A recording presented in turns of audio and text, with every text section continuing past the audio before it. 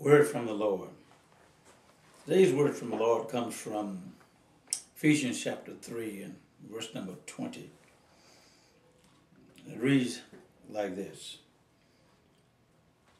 Now unto him that is able to do exceedingly and abundantly above all that we ask or think, according to the power that worketh in us. Just for a moment, I want to talk about great expectations. One of the things about great expectations is that when we serve a God that's so great, it simply means that we whom that are God's Christians and God's people, we should have great expectations.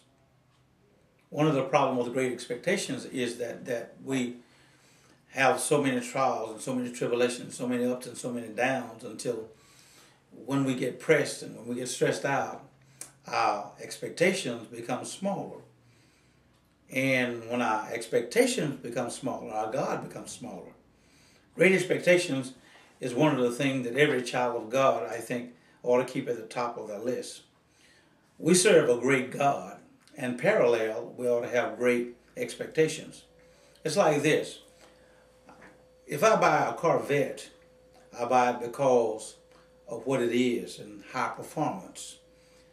And I have great expectations for the car because it's that kind of car. If I buy a Ford Focus, I don't expect that kind of performance out of a Ford Focus because it's not that kind of car. I serve a God that can do anything, that's bigger than anything, that's larger than any problem that I have. As a result, my expectations ought to be great. One of the things that I want to bring from the text for just a moment is I believe that there are three I's here that can be used out of this text. I ask for it, I look for it, and I wait for it. Great expectation. When I say I ask for it, the Bible says in Matthew 7, verse number 7, ask and it shall be given, seek and you'll find, knock and it shall be opened to you. In other words, if I'm going to ask for something, first of all, when I ask, I want to know that the person is able to give my request.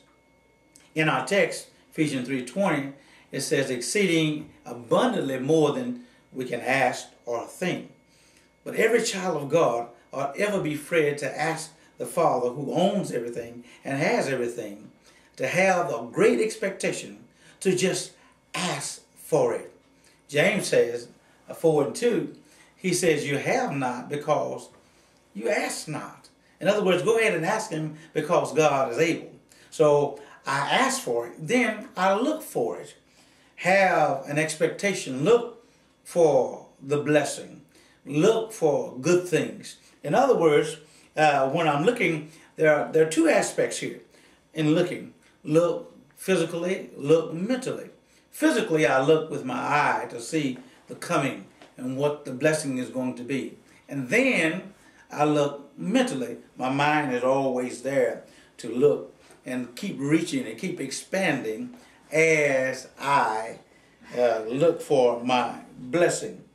And then the writer says in Hebrews 11:10, for he looked for a city whose builder and maker is God. In other words, his attention is always on that he's reaching for, that he's looking for. It's interesting that we sometimes we want to settle for the average when the best is on the same shelf. In other words, why are you reaching for that which is average when it's right next to the best? If I'm God's child, I always want the best and God always gives the best. So ask for it and then look for it. And then after I do that, then I'll wait for it. Just wait. Hold on to your faith. Hold on to your belief. God will bless. It's interesting in waiting because in Isaiah 40 in verse 31, the Bible says, but they that wait on the Lord, they that sit there and stand there, hold to their faith, hold to their belief. Just wait on the Lord. The blessings are coming. The blessings will be there, but you've got to wait on the Lord. You got to stay there so your strength will be renewed. If you stay there and God's going to bless you, I guarantee you, if you hold on, if you ask for it, you look for it, you wait for it, God will give it to you. If you use these three ingredients, you can always have a great expectation.